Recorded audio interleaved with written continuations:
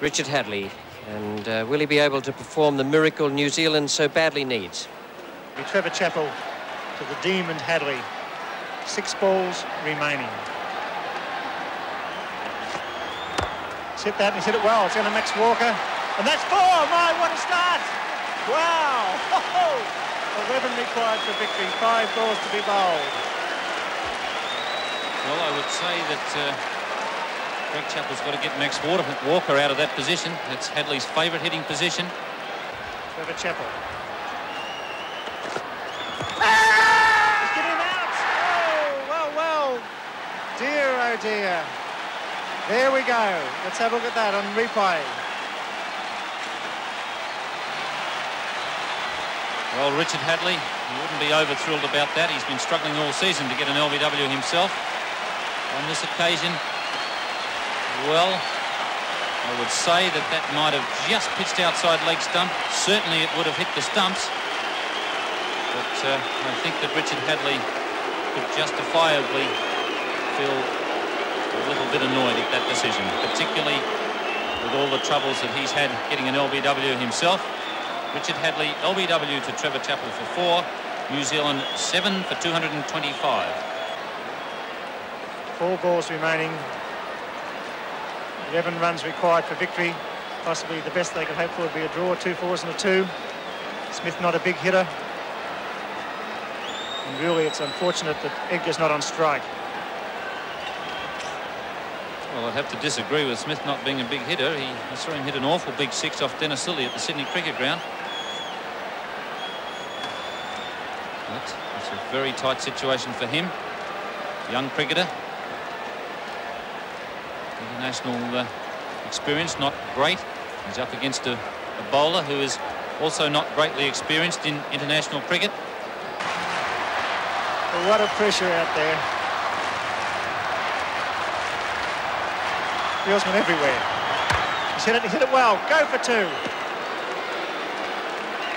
And they get it. 3 wickets in hand. Marsh up for the stumping. Or the run through. He's hit that, and that's runs. That's at least 1. He'll probably go for the second and test him out. He's going. He's made it. He's home. What a great effort. Ian Smith. Crowd is stunned. Fine running between the wickets. Tremendous courage.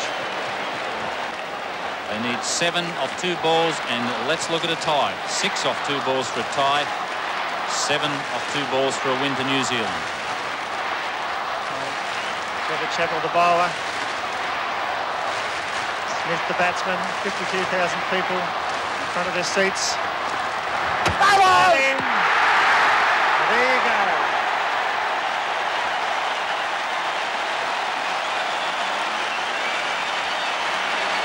Trevor Chappell, short of the length. Trevor Chappell coming on to bowl the last and vital over. Put away for 4, and he's picked up 2 wickets. Trevor Chappell slamming that one in short of the length. It doesn't bounce very high, and that's what's beaten Ian Smith. The fact that it's kept a little bit low. He was hitting across the line, looking for the big hit over mid-wicket. But it's gone underneath his bat and just hit about just under halfway up the stumps. Ian Smith is out, bowled Trevor Chappell for 4. 8 down for 229. And New Zealand's only hope now is a 6 off the last ball for a tie.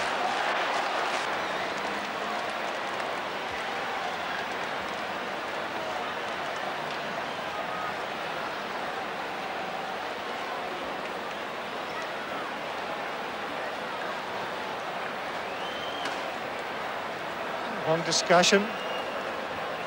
Well, it looks to me as if they're going to bowl underarm off the last ball.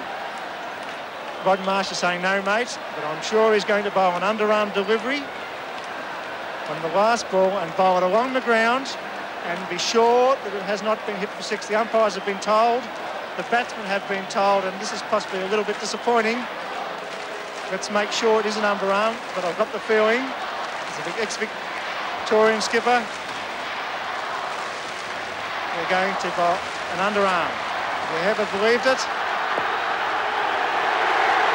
that's a disappointing finish. Disappointed Brian McKechnie, the crowd boo. And it's all over. After 50 overs, New Zealand 8 for 229. Well, that's disappointing. Bruce Edgar saying, what's going on? I'm very disappointed, Bruce Edgar. At the moment, Power's coming onto the field. No wonder the New Zealanders are disappointed, and none of them more disappointed than their skipper, Geoffrey Howarth. There he is now, talking with the two umpires Cronin and Weezer, and I know exactly the reason he's out there. He's played his cricket over in the United Kingdom with Surrey for a number of years, and the Benson and Hedges domestic competition there is a series of rules designed to make the game flow freely and to avoid incidents such as the one that happened here today. Now, there is the relevant rule on page 2, and it says that no bowler shall be permitted to bowl underarm, and that's what Geoffrey Howarth is out there talking to them about. It is not in the Australian Benson and Hedges World Series Cup rules because the administrators didn't put it in. I hope they put it in by tomorrow morning, otherwise there'll be a lot of criticism for what was a disgraceful performance out there today. The other thing is that the reason it all happened, in my opinion, is that the captain got his sums wrong. Now, from over number 42, we were saying in the commentary box that he'd made a nonsense of it and that he was going to be in trouble having Lilly bowl the 50th over, which was the ideal thing to do. You must have your best bowler bowl the 50th over. And Lilly, Marsh and Greg Chappell and Hughes were there counting on their fingers trying to work out who should bowl 46, 7, 8, 9 and 50. As it turned out, the sums were done so badly that Trevor Chappell was left to bowl the 50th over, and that's how it all happened. It was panic stations, and then when McKechnie had to hit a 6 off the last ball, just to tie, mind you, not to win, just to tie, then the panic became real, and they made certain that New Zealand couldn't tie the match. Now, everyone around Australia will have their own ideas on that, and we always get letters and phone calls about different things that happen, so I don't expect anyone to agree with me. I don't expect that you'll get more than 50% agreement on anything. Let me just tell you what I think about it. I think it was a disgraceful performance from a captain who got his sums wrong today, and I think it should never be permitted to happen again. We keep reading and hearing that the players are under a lot of pressure and that they're tired and jaded and perhaps their judgment and their skill is blunted. Well, perhaps they might advance that as an excuse for what happened out there today. Not with me, they don't. I think it was a very poor performance, one of the worst things I have ever seen done on a cricket field. Good night.